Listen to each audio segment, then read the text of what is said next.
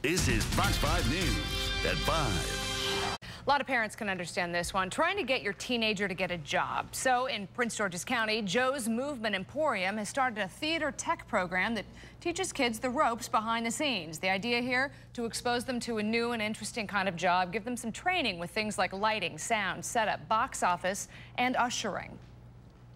In Prince George's County, 74% of high school students do not have jobs. There's a huge absence of opportunities for this population. We need to prepare them for their future with giving them hands-on work experience, mentorship, and opportunities to grow.